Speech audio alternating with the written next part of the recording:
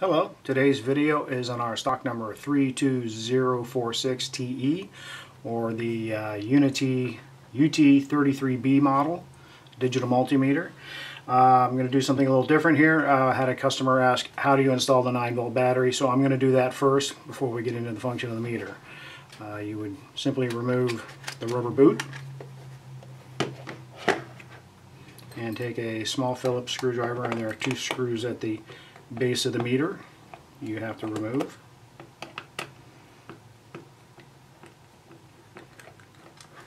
And be very careful not to lose the 2 little screws, because they're very easy to fall on the ground. And at that point there is a seam here along the edge. You just take your fingernail and start, and it pops apart. I think this is what's causing the confusion. They have these nice little full metal tabs for making contact. Actually, this is with the battery holder itself, this side here. They do not come with batteries, so you do have to install your own. I personally don't really like the ones the manufacturers send with them anyways, because I find they have a tendency to leak a lot.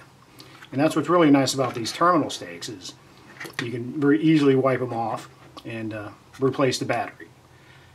Most 9-volt snaps have a tendency to corrode and ruin the snap right then and there. So right off the bat, hopefully you can see in here there is a plus and a minus to tell you which way the battery goes in. Notice the plus on the battery itself, so holds it in place, and you just simply put the cover back on. Then replace the screws.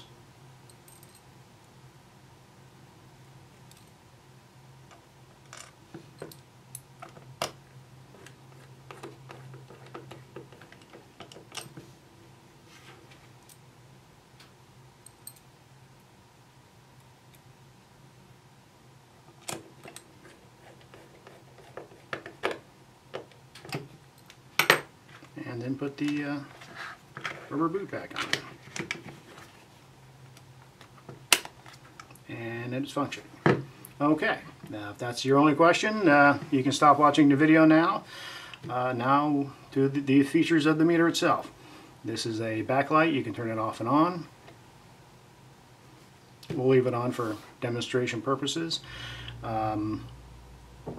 As I can tell, there is no auto off.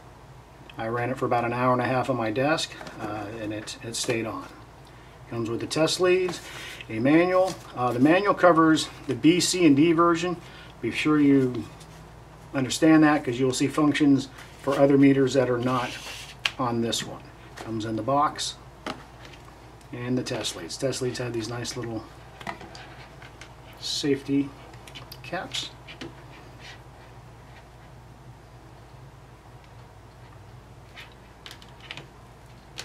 Then you have common, and for most of the features you will use the center. Okay, then let's see, let's start at 2000 millivolt. Have a nice little battery here we will use also later on in the demonstrations. You see 1632 millivolts, or you simply go to the next range, the 20 volt range, and it will show 1.62. That's the DC 200. Now they get into AC. Oh, didn't set that up. Let me grab this out of the back of my benchtop power supply. Have AC.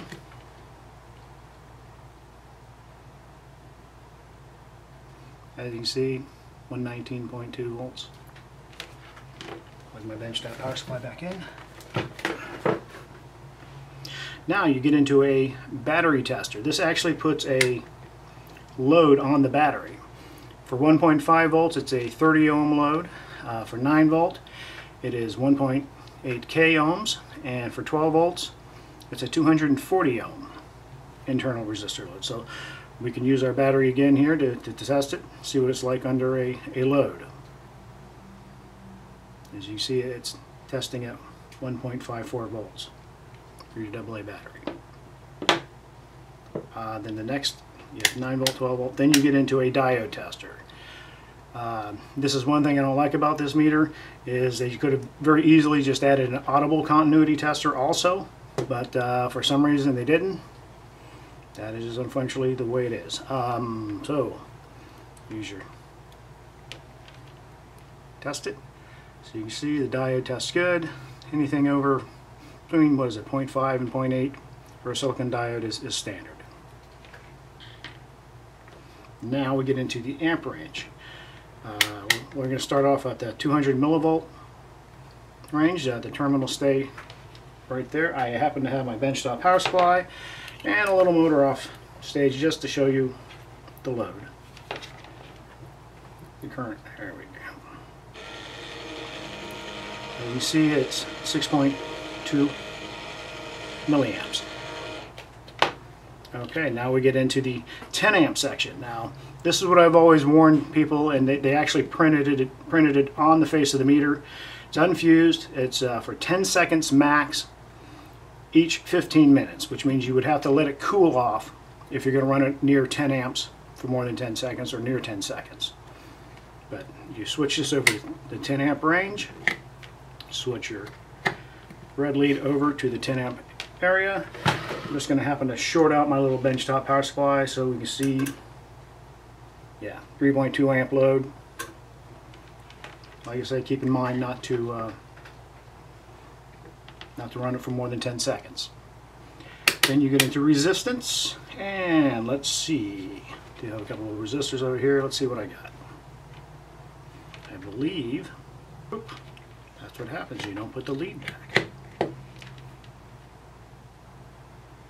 That should be my 1 meg ohm resistor, I believe.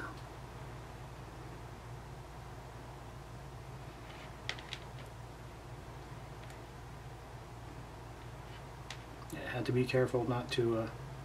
Your fingers can definitely skew the reading on the higher ohms. And then my other one here should be, I believe it was a 22.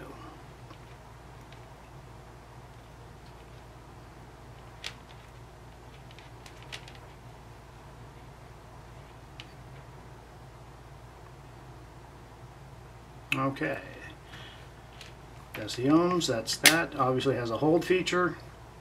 You press the hold button, obviously it's going to hold. Press it again to release your backlighting. Alright, that is the basic operations of the meter. I hope this explains a little more about it. Thank you for watching our video.